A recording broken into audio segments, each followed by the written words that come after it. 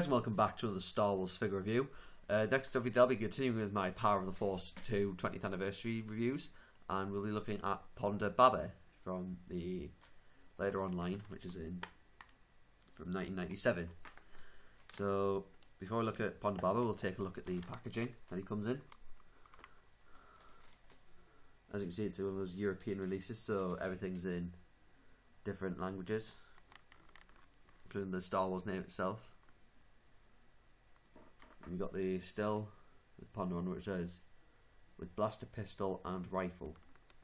You come around the back, you've got the same still again from Mos Eisley Cantina and his profile. It says he's smuggler and pirate, and his weapon of choice is a blaster pistol, etc. And then it's all repeated in like Spanish, French, and Italian, etc. And then there's the other figures available in the wave, including that were at the time, including the Boba Fett and the Emperor and all that. So, yeah. I like the same places, same as what I said in my Luke Skywalker review. I bought this from the sort of a retro shop in Newcastle where the guy sells figures from like Power of the Force 2, the Revenge of the Sith collection, Saga collection 2006, all up to the vintage collection, so it's quite a decent buy in there. So now we'll look at the figure. Now, despite being an older figure, I think Kenner or Hasbro, whatever it is, did quite a good job at making this. So as I said again in my Luke, there's the arms are sort of put into a certain stance, unlike the Mission Series figures of today.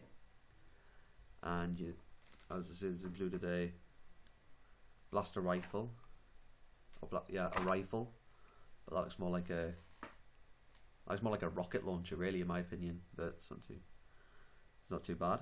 And there's his pistol.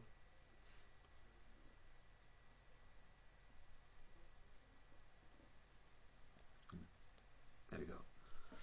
So for those of you who don't know who Ponda Baba is, he's the guy that sort of growls at Luke in the cantina, and then he's followed by his his buddy behind him, or like his partner, Dr. Evazan, who tells him he doesn't like you.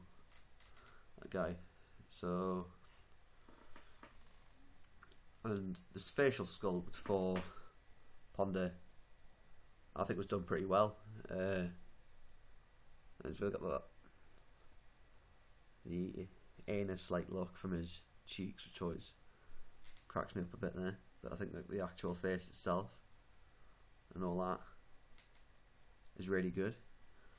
The coat looks like it would be removable, but except the shoulders are kind of cover it, which prevent it being taken off. Overall, a really good figure from the time. The articulation includes a swivel neck, swivel shoulders, swivel waist, and swivel hips. So it's a bit better than the Mission Series in terms of articulation.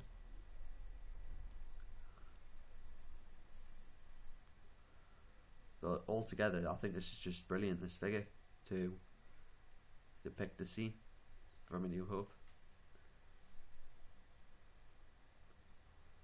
And I'm enjoying looking at Ponda Baba, and I shall continue my next review with, I think, might be Tarkin from the collection as well. I'll see you then.